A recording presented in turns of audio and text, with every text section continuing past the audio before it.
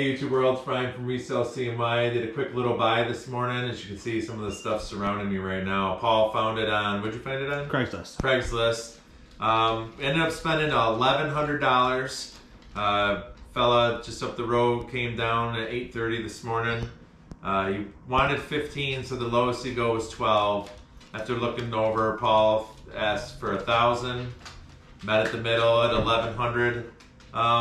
We don't think it's like the greatest deal in the world, but I think we can list all this in about a day and a half or so, and we'll probably make $500 to $600 a piece after cost of goods, fees, and maybe a little bit less with taxes coming out at the end of the year or whatnot. We'll kind of go over everything real quick, and then I'll let Paul talk about some of the stuff a little bit. Every day Paul comes over to do some work. This is what we got going on. We get full blown, believe it or not, that's playing. Luna's perfectly fine doing a little dog jujitsu from the bottom. That's how she handles him being bigger. But yeah, here's Paul. He's gonna go over this stuff a little bit. Alright guys, one of my favorite things to surface Craigslist for sourcing. We like to buy collections. This wasn't even labeled as a collection. I just looked up some slot cars. We bought previous collections of slot cars. This happened to be really local. And the guy, when I called him, I love Craigslist because they leave a phone number and I just call him right up. So I call the guy, he answers. He's local and he actually delivered it to Ryan's house this morning. So 8:30 in the morning, he met us here. That saved me 20 bucks right there. Exactly. And it was unloaded. He helped us unload it in the garage. It was almost delivered that well. And so I'll go over this stuff a little bit. It was Carrera. This is all stuff 3 years old or newer. I'd say he just set it up. This guy took super good care of his stuff. This stuff's clean. He obviously had a huge layout. This was all laid out. He cleaned them all off, put them back in. But these are O-gauge 1/32 scale. They're for trains. They're obviously for model railroad stuff.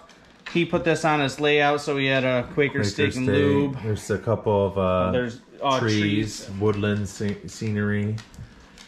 This one is one of the ones that we saw had an issue. These little girls. He didn't even show that on pictures, so I'm pretty excited. This is extra building. Yeah, he said there's a couple extra. The girls there are broken off at the ankle. But yeah, the building's still good and stuff. I did comp this one. This one sold $135 recently.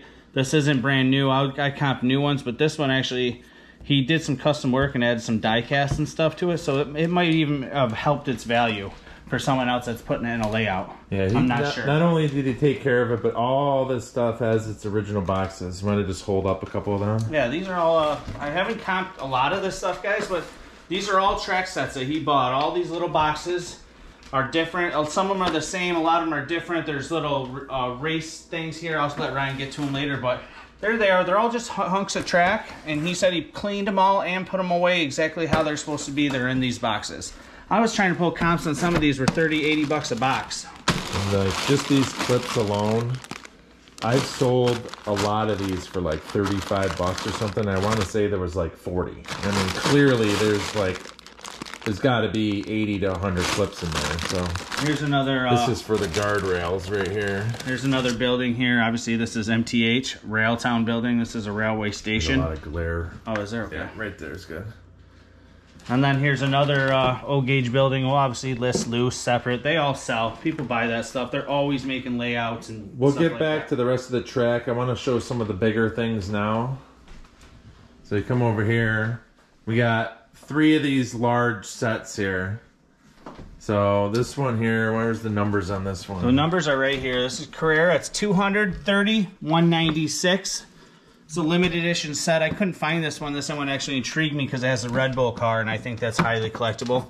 In my thinking, I don't know. It might not be. And he put all these sets back together 100%. Perfectly. And I mean, he was literally cleaning them with Q-tips and stuff like that. So this stuff, he said, besides that building where you saw the broken leg girls there, he said that I asked him, what's the worst shaped condition car that we have here? And one of these sets, he said, the tires are a little bit bald on them. So he said it's like, what, $12 to replace the tires. So here's a bigger set here. It's Young Timer Showdown, it says. Yeah, this is a 1/24 scale here, guys.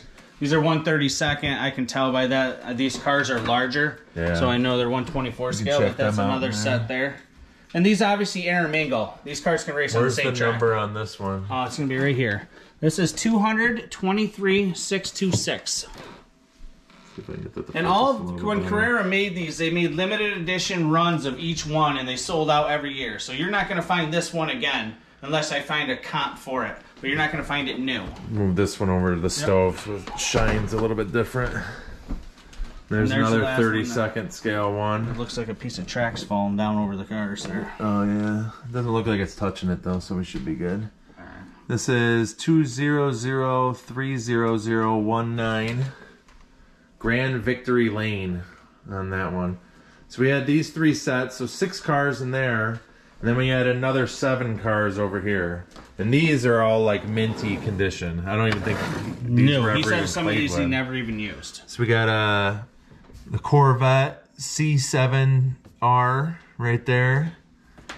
We got here Ford GT race car number 66. Sorry about all the glare. It's kind of an impromptu video. We got That's pretty rare, actually. Ferrari SF70H. We got a Chevy Camaro State Trooper car there. I think he said this was a good one too, didn't he?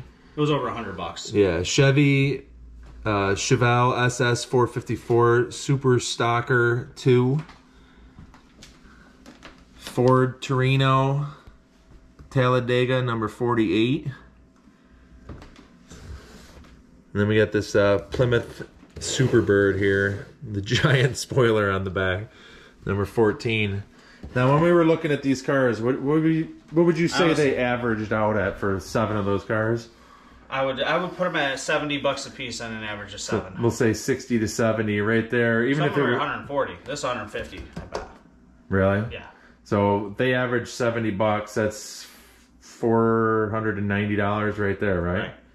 So $400, let's say, right there. Mind you, we spent $700 on these. We were approximating selling them $350. I was gonna $300 to $350. We have to do more research, but we're just putting like generic numbers in our head when we're trying to do big deals. Like when there's a lot of items like this, it's hard when you're dealing with you're on spot with a pile of stuff with 2 backs of trucks, and you're trying to comp this stuff, and you're not trying to throw too low of a ball of value. Just because you want future business with these people that do these collections. So yeah, he's local and I mean, this stuff was so well taken care of that's what almost made me buy, because the way he took care of the stuff. Even Ryan seen it was like well taken care of. Obviously, you can see it here. Who builds a layout, keeps the boxes, and cleans it and puts it all back in when they're done. No, and there's individual pieces that we're seeing like 120. Yeah, I just looked it up. It looked like a lot of them were selling pre-owned for like 70 or 80, but this is like mint, so you could probably find a happy medium. It's 2 of them right there. So let's just say $150 to $200 just in those 2 boxes. I think that's like $50, $60 pre-owned. What you got there? I don't even know. This is a digital counter. Oh yeah. Oh, it keeps the lap times and stuff. Yeah, he said some of this stuff was rare that they don't make anymore. Yeah, I mean, there's just all sorts of pieces of track. Yeah, so 6 pieces in there.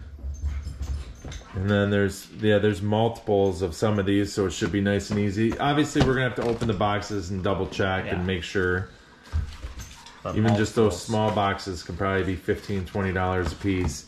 And then, I don't know how much track we have here in total, but I mean, there's a lot of individual listings here.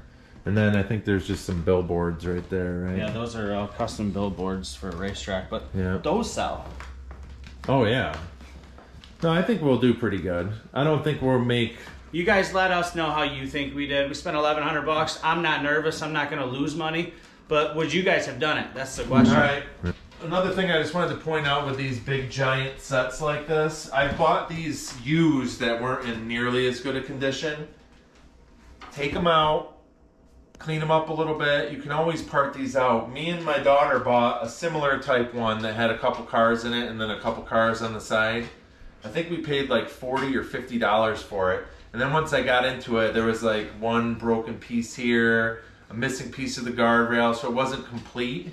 So I just took all the clips, sold those separately, all the guardrail pieces, sold that separately, the cars separately. You know, you put 6 angled pieces of track that are the same and sell them for $24.99. Put the straight track together, sell that for 30 bucks for a quantity of 6. You could take one of these out and part it out into like 8-10 listings minimum. So just keep that in mind. They don't always have to be complete sets when it comes to this stuff. When Paul came to me with this deal, how we like to look at it is if we can spend a day or two, get it all listed, and make $400 or $500 a piece, that's where we're not going to kill it with this deal. It's not a garage sale where we could pick up all this, you know, individual piece like this, get for 10 bucks or something like that at a garage sale. When you deal with these big collections, you want to just get massive quantity, get a good dollar amount, something where you can jam it out pretty quick. These are going to be easy listers, easy to look up, a little bit difficult to ship with these ones and store because of the size, but we're going to jam this out. We're going to get this all listed within a day and a half, 2 days. And the thing you guys don't see about it, besides the money, is this draws a lot of people to your store.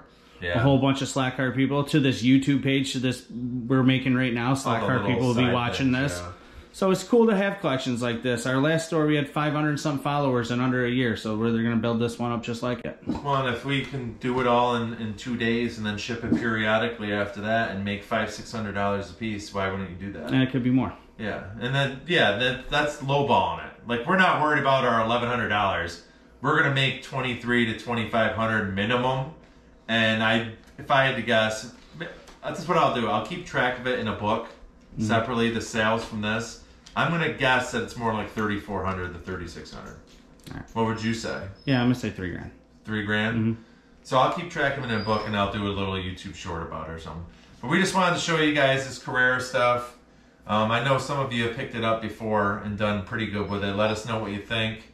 Anything else you want to put? No, guys, thanks for sticking around with us, and hope you guys like this video. Yeah, it's our first sourcing video in a while for you guys. So. Yeah, let us know how we did. Thanks, guys.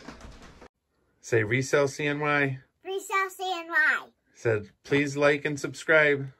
Please like and subscribe. Say thank you. Thank you. And bye. Bye. Bye, guys. Thank you. Bye.